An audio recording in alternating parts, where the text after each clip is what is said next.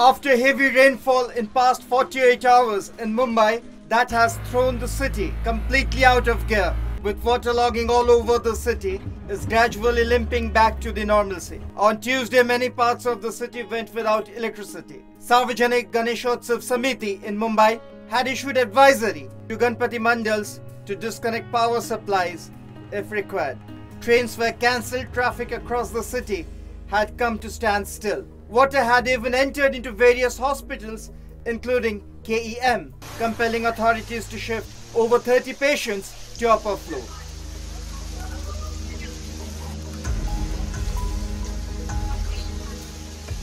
On Wednesday today, the rainfall has subsided. Waterlogged roads are being cleared, making way for the traffic easy flow.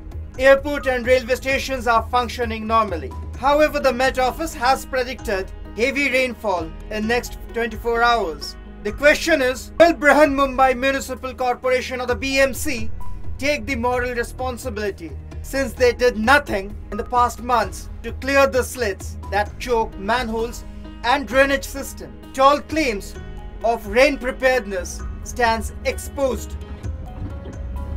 News Desk.